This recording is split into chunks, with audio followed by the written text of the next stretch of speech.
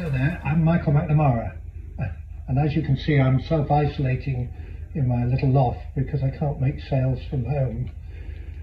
In a normal year, I'd have looked back on the summer of lots of open meetings and championships, usually in my Albacore, Wayfarer or my beautiful Hornet, but of course this year that hasn't been possible, and so what we've done is we've gone back to club sailing, and it's been great.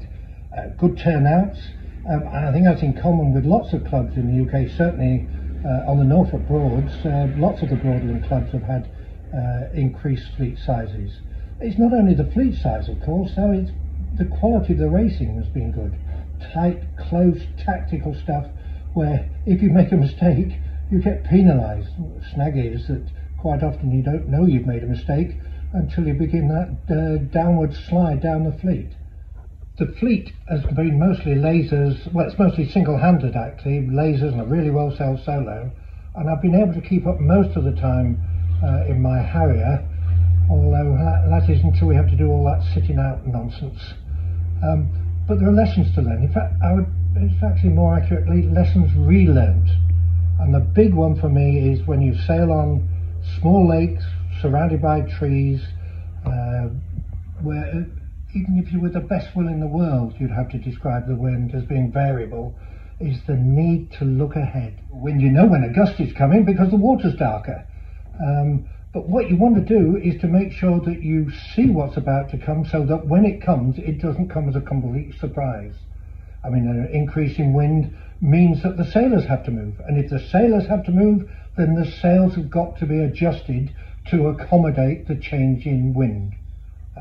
If you don't, as the wind gets up, if you don't, the main can become unstable. The leach opens up, the front backs, and power is lost. Of course, you're going to heel over as well.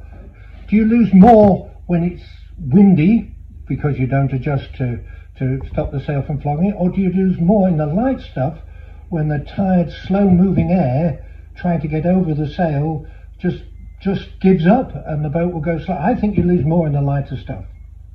So how do you organise this? What I do is to make sure that I look at the luff of the mainsail in the top third, in the number panel. If there was a jib involved, it would be where the jib headed goes into the mast.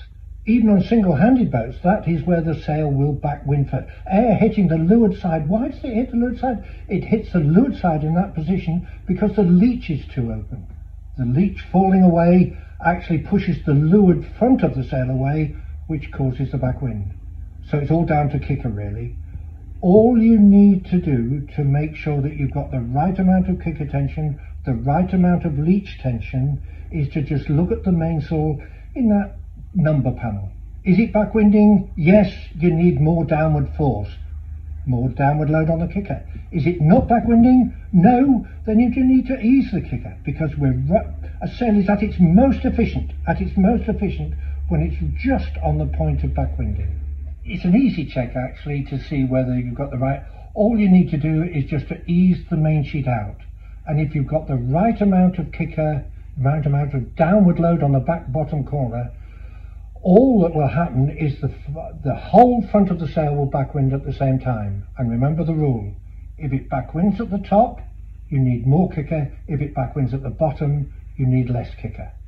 So by looking ahead, seeing what's about to come, you can actually, your hand can already be getting down towards the kicker. If the wind is going to get up, or if the wind is going to drop, you can get ready during cleat. Looking ahead is the key, getting ready for what's about to come. Thank you very much.